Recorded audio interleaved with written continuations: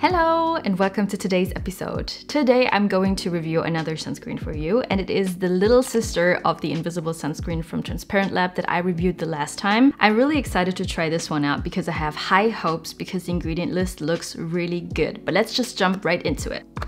So this sunscreen is also an SPF 50+, PA+++++.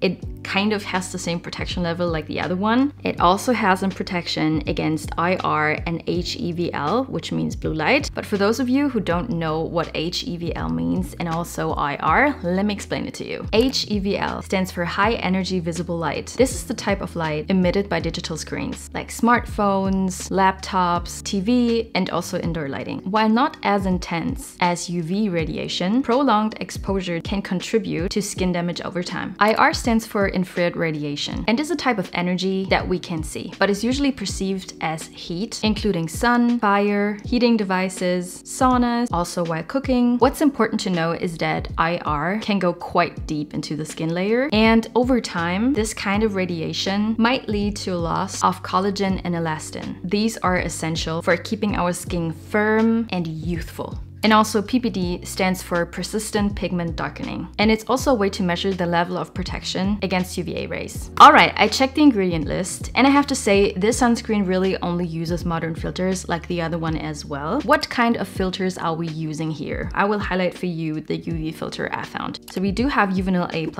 good. We also have a UV filter, Octyl Salicylate. I'm not sure if I pronounced it correctly, but you can correct me otherwise. We also have another UV filter, which is commonly referred as Juvenil T150, which is a chemical filter against UVB rays. We do have another UV filter, which is commonly known as Tinosorb or Tinosorb S. Okay, let's talk about the volume. We also get like the little sister, the invisible sunscreen, 100 ml for $19.95. I like that. Let's talk about the claims of this one. It says water and sweat resistant, as an anti-pollution filter, is fragrance free. I like, very good. It's also alcohol free. This is supposed to be suitable for every skin type, from oily to sensitive to dry skin.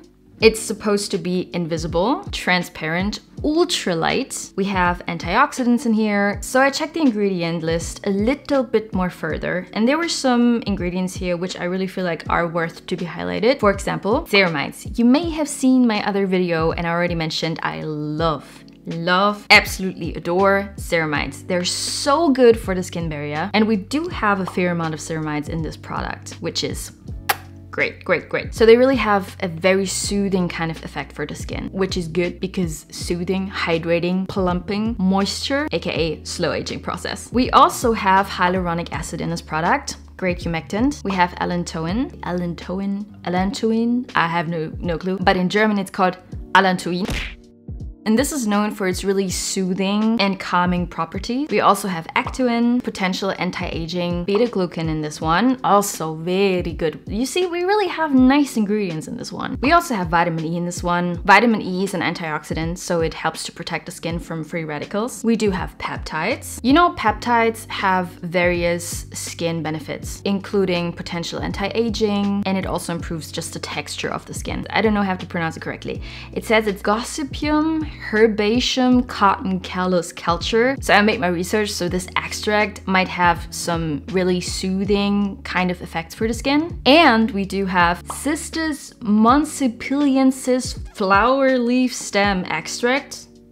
Made my research as well for this one. And this extract could have antioxidant and potential anti-inflammatory properties. This is really good. For the application process, let's talk about my skin type a little bit more. I'm an extremely sensitive, very reactive skin type. So my skin really tends to pop up some red spots when I'm triggered or when it's irritated. I also do struggle with acne prone, neurodermatitis, eczema. I have it all. And this makes it really scary sometimes for me to try out new products, but I'm still always on the hunt for good new products to strengthen my barrier, to protect my barrier, to really keep up the game with my skin. Let's go into application mode.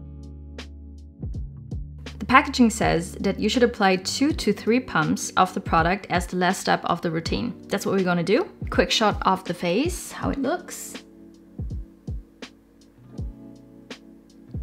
Don't have a lot of redness today, feel very good, very plump and very healthy. So far so good. Let's try it.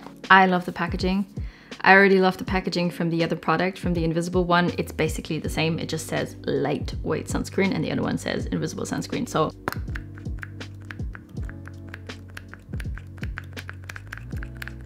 hello? Oh.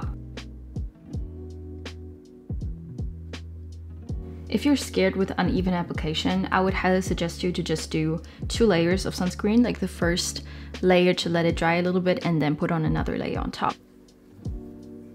I can smell something. But what is this smell? This is fragrance free, obviously. It cannot smell like, I don't know, any kind of real scent, but I can smell something, but I think it were just ingredients. I like to put a little bit more of product where I have my hyperpigmentation. Now to the most sensitive area, my eyelids. Ooh. No burning sensation on my face. My face feels good, but I do have some burning here around my eyes. Oh yes, burning sensation around my eyes. Oh, okay. This is not a sunscreen for my face. Can you see this? I feel like my skin is not loving it. All right, I'm back.